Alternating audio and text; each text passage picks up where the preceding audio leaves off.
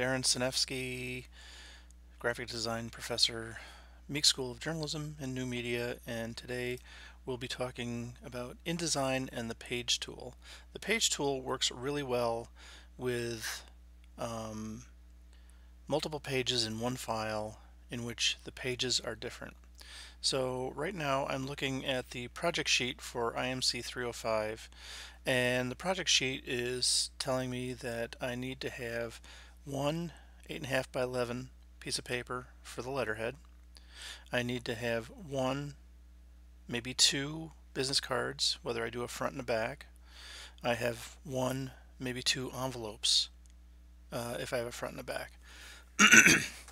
But each one of these items is a different size. We have letter size, we have 21 picas by 12 picas, we have 57 picas by 25 picas. So how do we do that? So let's just say we have a 3-page file. I'm not going to do a back of the business card or the envelope just for brevity's sake. So I'm going to go File, New, Document.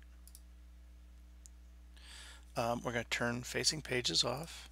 Number of pages will be 3.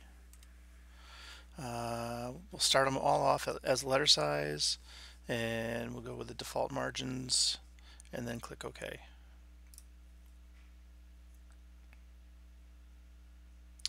Okay, so if we go over to the Pages panel right here, we can see that we have 1, 2, 3 pages, and I can scroll down 1, 2, 3 pages. So the first page is 8.5 by 11. If we go back to the stationery set, there's our 8.5 by 11. So page 1 is good. So let's go down to page 2. If I double click over here, I will be brought to page 2. Anytime you see that highlighted in blue, you know that that's page 2.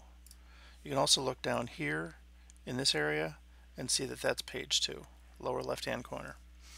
So I'm going to use the page tool to change the size of this. And so the next one is going to be the business card.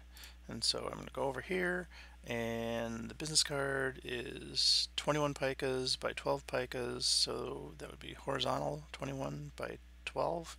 You always measure width before you measure depth. So if it was vertical, it would be 12 picas by 21 picas. So let's go back here, and I'm going to come over here to the page tool. And notice that when I do that, the handles show up around the page. And up here is the width and the height. So I can change this page to 21 picas by 12 picas.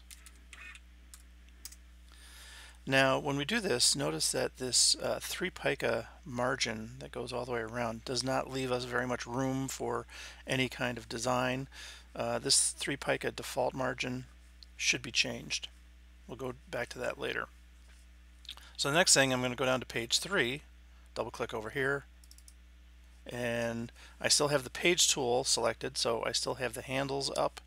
Go back to the projects sheet, and this is 57 by 25 picas. So let's go back to Untitled 1 and change the width to 57 picas.